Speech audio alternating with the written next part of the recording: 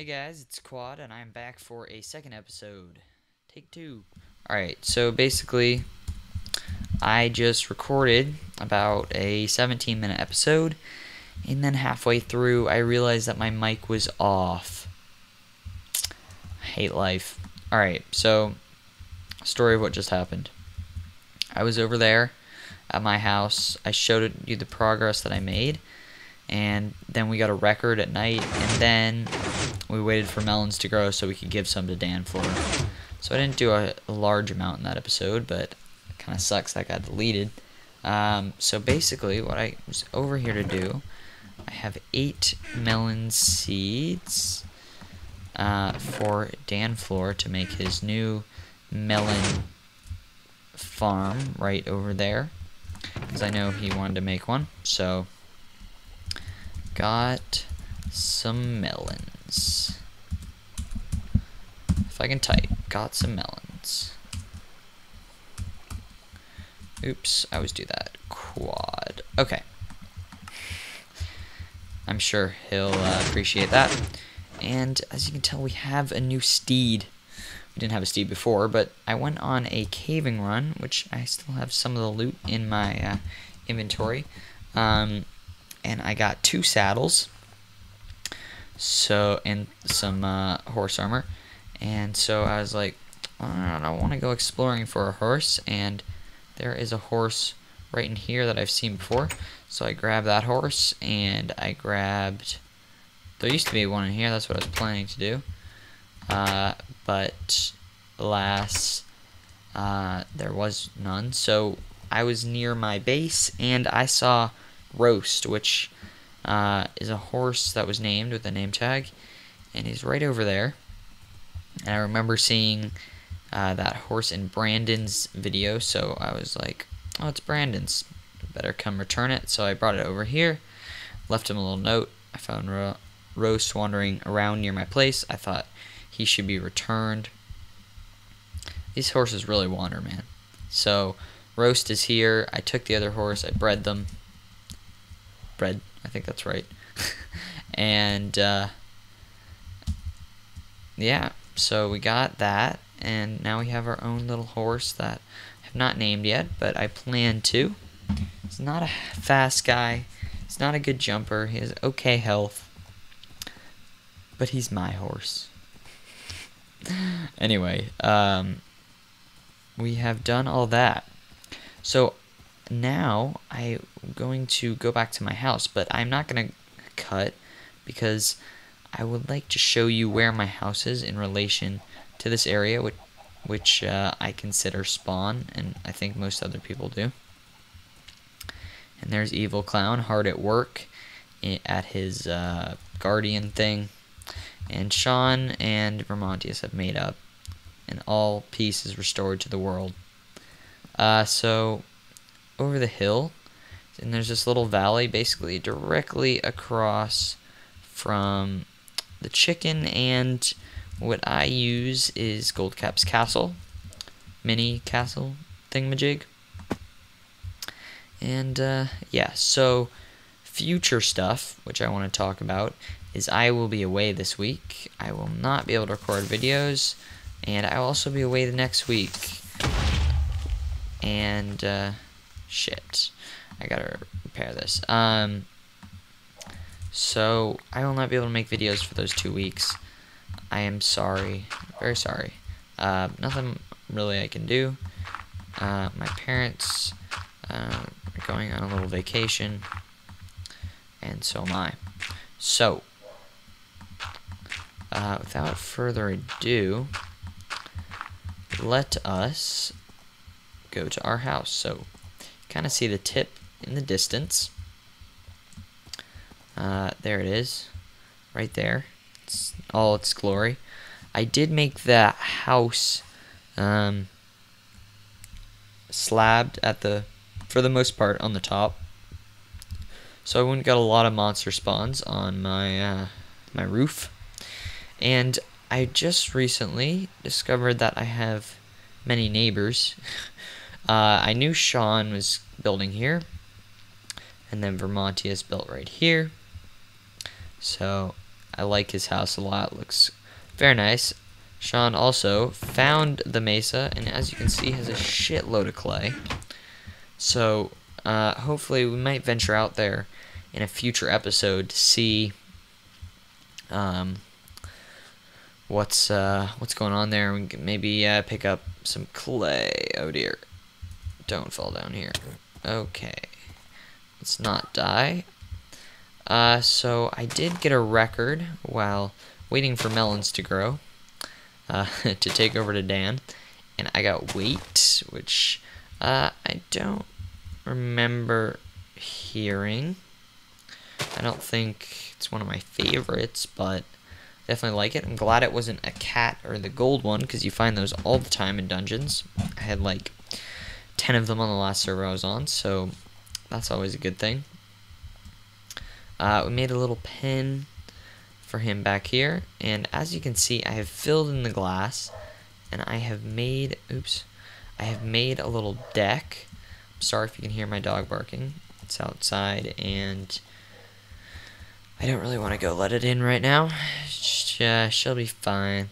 So I put this blue glass in, and I haven't done the interior yet, but what my plan is, I did get a little enchanting set up over here. I haven't actually gotten the enchanting table, but we can do that pretty soon. I was gonna wait till I got to level 30 so I make a diamond pickaxe and enchant it. I actually went into an abandoned mine shaft. That's where I got the melons, and I died with my enchanted diamond pickaxe that had fortune 2, efficiency 4, and unbreaking 3, which I enchanted off camera. We have full inventory, and all of our chests are full of junk. I need to do so much organizing. It's insane. Alright, let's just grab that. Throw that in there. There's the weight disc that I was talking about. Let's grab that, and let's throw this in here. And then throw this in here. Just throw that in there. And then let's grab a little bit of coal. And toss that in there. So now, what am I going to show you? So, the house, like I said before, I want to build a pool. This is a little deck out here. It's a little gravel under the deck. This is actually very similar to a house I visited in real life. One of my parents' friends has a beautiful house on the marsh, and this is kind of what it's modeled after. It's very wood and glass oriented. It's a beautiful house with a deck much like this, the gravel, and then the marsh would be over here. But in this case, we have a river over here, and hopefully a pool will be installed soon over here. I might get to that in between this episode and the next. But again, that won't be for a couple weeks, unfortunately. So I wanted to get this episode out to tell you guys what was up and get everything out of the way so you guys don't know what's going on. So what else to talk about? Yeah, so interior. I want to make this kind of like almost a real home, like a kitchen and like a living space. And I want that because I don't want this house to be the functional part of my base. I want this kind of to be the front. And then I'm going to make a tunnel, hopefully soon, over to that mountain in the distance. And I want to make my base, the functional part of my base, over there. But this kind of can be the show, what I show to people, I guess. So I'm really liking how it looks, actually.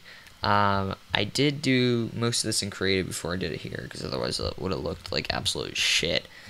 Because I can't build very well if I don't plan it out in advance. So, what else to do in this episode?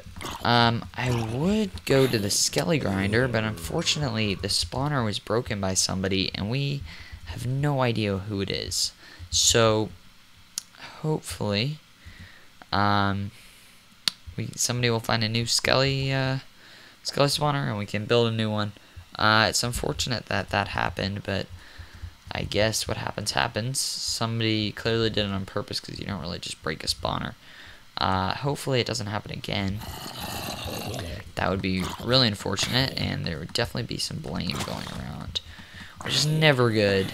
Never, ever, ever good. So, basically, I kind of want to find a spawner of my own, and I would like to make it a grinder for everyone. But to do that, I really don't want to make a zombie one, because flesh is essentially useless, and it's not as fun as skeletons, where you get the bones, which can be turned to bone meal, and white dye, and I mean, they just have so much more useful stuff. Arrows and bows. Look at that, piece of iron. That's the third time I've gotten a piece of iron. I've also gotten a carrot and a potato. So I mean, we're just rolling in the zombie loot. What to talk about? So basically, I just said so basically, did I not? I'm gonna cut here and think about what I want to do next. Ow. So I did remember what I was going to talk about, and what I was going to talk about is that I went into the Nether. I know I probably should have done that on camera, but I was streaming, which is something that I would like to do when I get back from my vacation. So, yeah, so I hopped in a call with Vermontius and Dannflor, and me and Dan went to the Nether, and then I just talked with Vermontius for a while, which was cool. Got to know him a little bit better. And yeah, I hope to do some more co-ops like that in the future. That would be really cool. Except recorded, because that was kind of just for fun. I was testing out my streaming, which actually looked pretty good. I was kind of surprised. I do get a pretty good upload speed, so all working, I guess.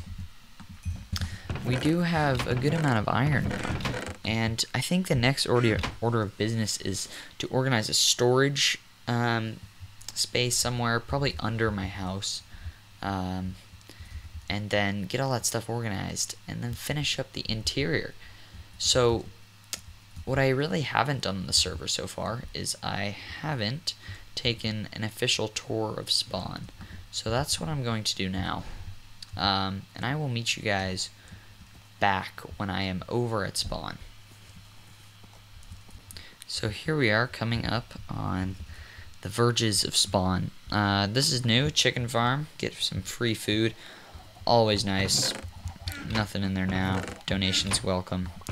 We will donate some paper, because I mean, paper is so valuable. Goldcap has a store that is super unsuccessful, and his little castle here, which he has a full enchanting setup in the basement.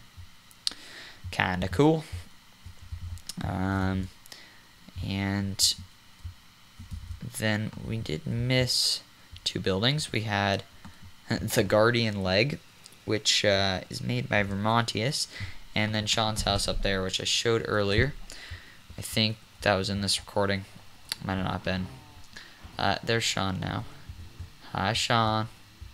Want some sugar? Alright, that'll cheer him up. I think this house was abandoned. I think Czibi and No Fear were originally going to live together, but then they decided not to, and are not. Here's another wort farm that I think Lewis made it. Yeah, I think there's a sign over here. Yep. Le Shitty Wort Farm by Lewis. And then this is also made by Lewis. And a little repair job. I'm not sure who did that, but it's interesting. He made yeah,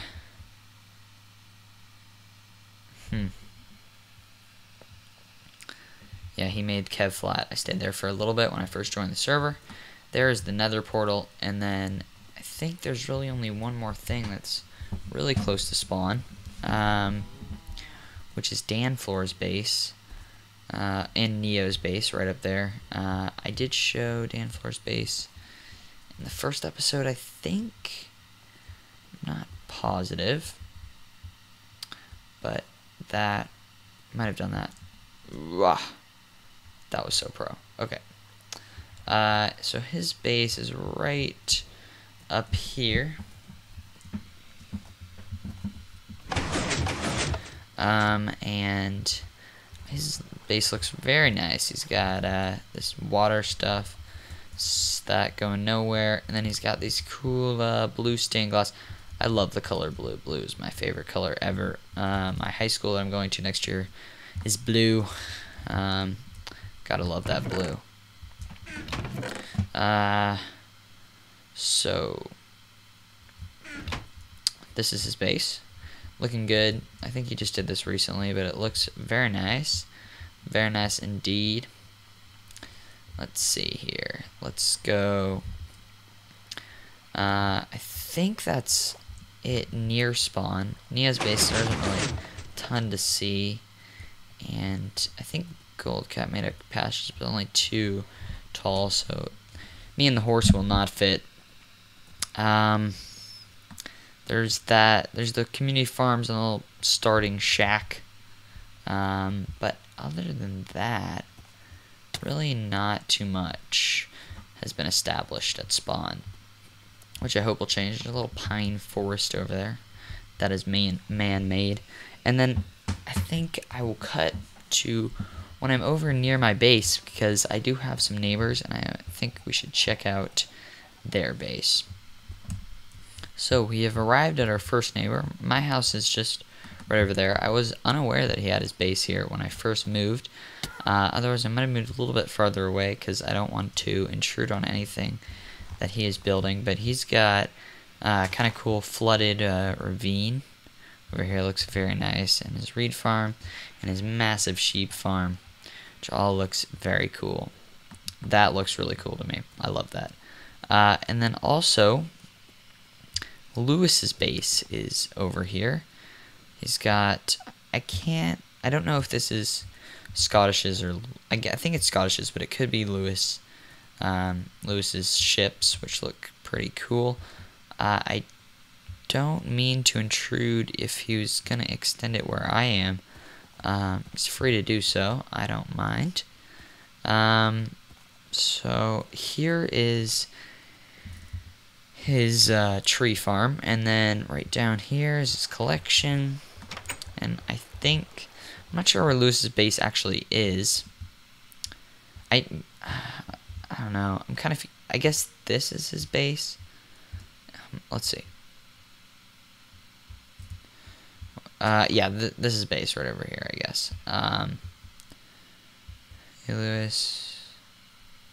Okay, let's not read that because that is for Lewis.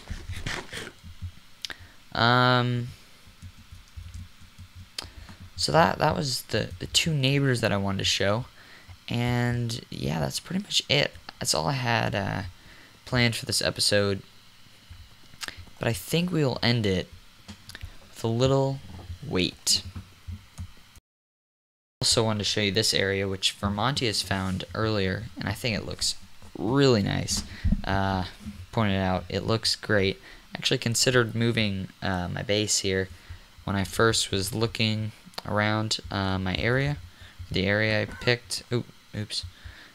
And but there wasn't enough flat ground to build anything here, unfortunately. So I hope this area kind of stays preserved. It looks absolutely amazing. I mean, pretty incredible. So now I guess all we have to do is make the record player, play the disc, and then I will sign off. So I'll meet you guys when I've done that.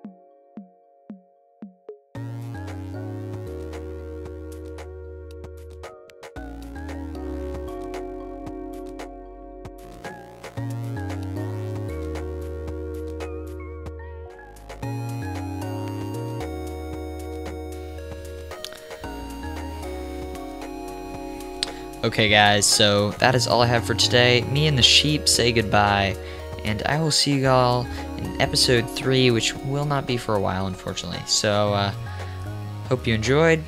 Tune in for the next episode, and bye.